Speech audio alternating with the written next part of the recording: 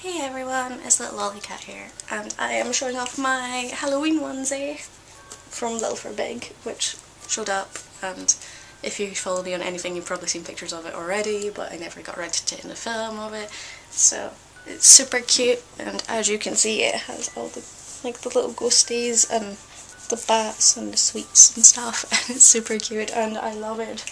And I also like the fact that it's not see-through, because a lot of them are see-through, so this one's not see-through, and it's super cute. And it's got the, obviously, like orange Halloweeny sleevey bits, edging, yeah, edging.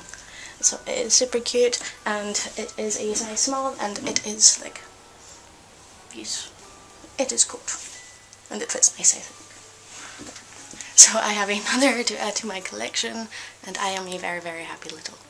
And this was kind of a small video, I know. But yeah, but I am happy and I feel cute. And I am thinking of going to wear it when I go pumpkin picking, because I'm going to go pick a pumpkin. I'm not allowed to carve it, because I'm living with my ultra-Christian parent, which means that that's all not allowed because it's pagan.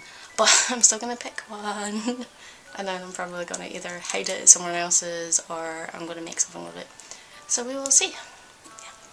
So bye everyone, and I will speak to you all later. Bye!